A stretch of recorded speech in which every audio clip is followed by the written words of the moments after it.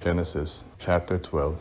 Now Yahweh said to Abram, leave your country and your relatives and your father's house and go to the land that I will show you. I will make of you a great nation. I will bless you and make your name great. You will be a blessing. I will bless those who bless you, and I will curse him who treats you with contempt. All the families of the earth will be blessed through you. So Abram went as Yahweh had told him. Lot went with him. Abram was 75 years old when he departed from Haran.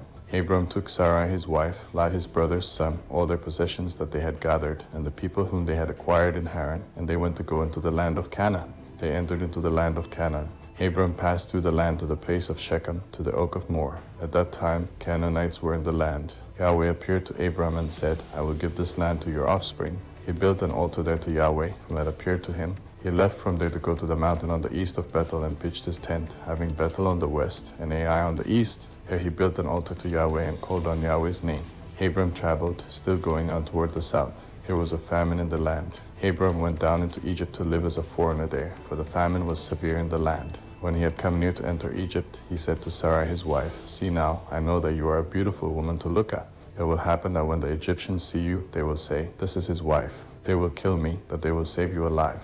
Please say that you are my sister, that it may be well with me for your sake, and that my soul may live because of you. When Abram had come into Egypt, Egyptians saw that the woman was very beautiful. The princes of Pharaoh saw her and praised her to Pharaoh, and the woman was taken into Pharaoh's house. He dealt well with Abram for her sake. He had sheep, cattle, male donkeys, male servants, female donkeys, and camels. Yahweh afflicted Pharaoh and his house with great plagues because of Sarai, Abram's wife. Pharaoh called Abram and said, What is this that you have done to me? Why didn't you tell me that she was your wife?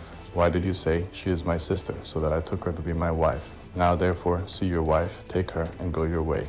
Pharaoh commanded men concerning him, and they escorted him away with his wife and all that he had.